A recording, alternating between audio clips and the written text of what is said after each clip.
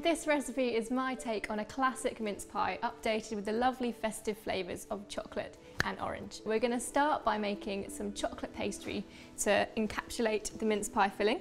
So I'm going to place some plain flour, and then we're going to add to that some icing sugar for a little bit of sweetness, cocoa powder, and finally some butter. And I've cut this into little cubes and it's nice and cold, so it will mix really well into our other ingredients. So I'm going to pop the lid on and blitz until it resembles fine breadcrumbs.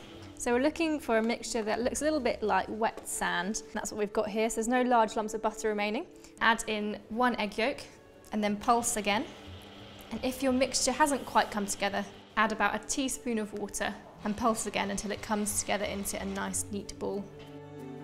Lay out a sheet of cling film and then tip the pastry mix onto the cling film and knead briefly into a ball. And now this needs to chill in the fridge for about half an hour before you use it, just so that butter can solidify again and make it really short and crumbly.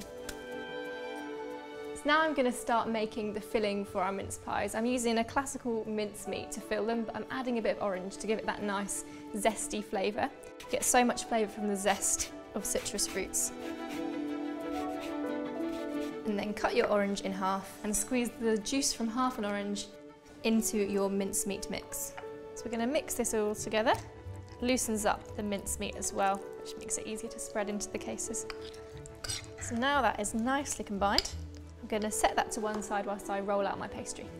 I'm going to dust my surface with a little bit of icing sugar, which helps the pastry not to stick.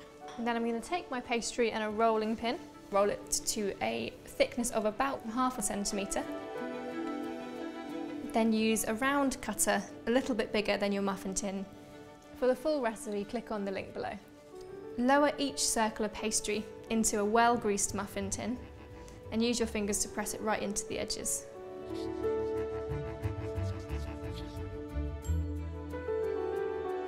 So now all of my cases are full of pastry. I'm going to add the mincemeat filling.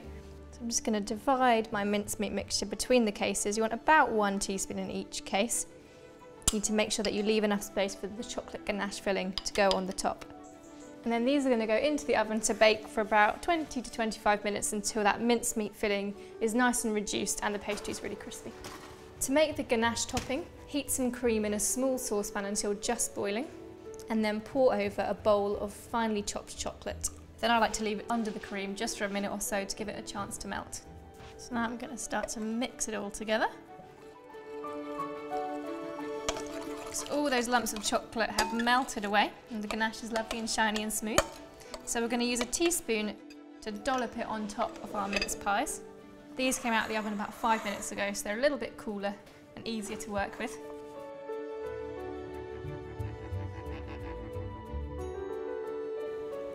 And then top each one with a little bit of candied orange zest.